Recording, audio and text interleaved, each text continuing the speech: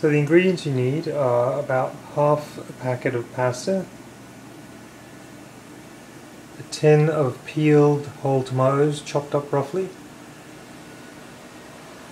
and an onion, small onion cut in half, and about 3 to 4 tablespoons of butter depending on your taste.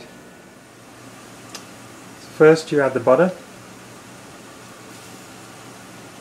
and then add the tomatoes.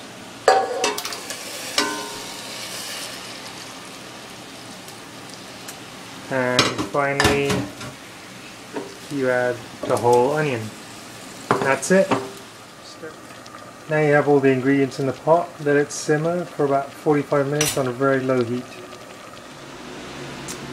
Okay, it's about 35 minutes in, and I just took the onion out just to chop it up a little bit and put it back in with the sauce. You can take it out altogether, but it tastes really good if you put it back in.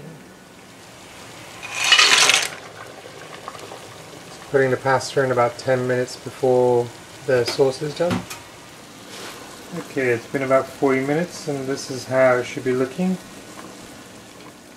Okay, we take the pasta out and put it into the sauce pot. Give that a good stir together.